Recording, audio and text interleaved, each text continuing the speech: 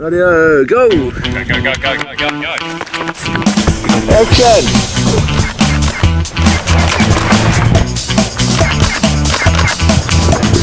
Just look at me,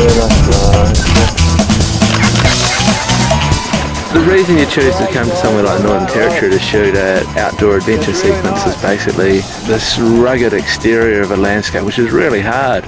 You know, it's dry, it's dusty, it's tough on vehicles, it's tough on the people that live here, and it's got these brilliant sunsets and cliffs that really give you an opportunity to explore your photography and to find shafts of light coming through boulders or trees. I was trying to get a shot of these guys coming past this sandstone formation as they run out here, this last light. Okay, action!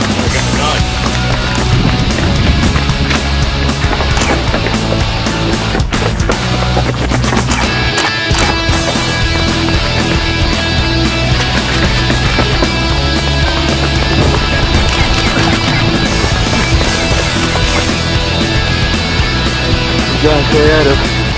Some call it modelling, others may call it exercise. It's actually quite tiring. It was really good fun actually, feeling quite good, and I mean, it's quite a nice place to be doing it as well.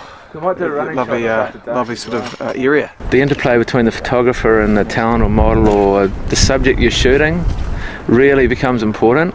They're experiencing the landscape for the first time as well, so they're excited, and you want to capture that on their faces and put them in positions where you can capture that spirit of the land and the spirit of the people on it. So what we're trying to do here is to create a feeling of space and serenity, a haven, if you like, from the desert. A place like this can be a very inspirational place because you've got such a contrast here of water and trees and sky. Yeah, it's an interesting light that comes into here because during the day it's so bright and so blue and so crisp, yet there's a softness to the atmosphere in the evening. It creates these wonderful red glows and sunset and reflection off the desert and reflection off walls that I don't think I've seen too many other places, that very dense, rich light right in the dusk. It's quite phenomenal.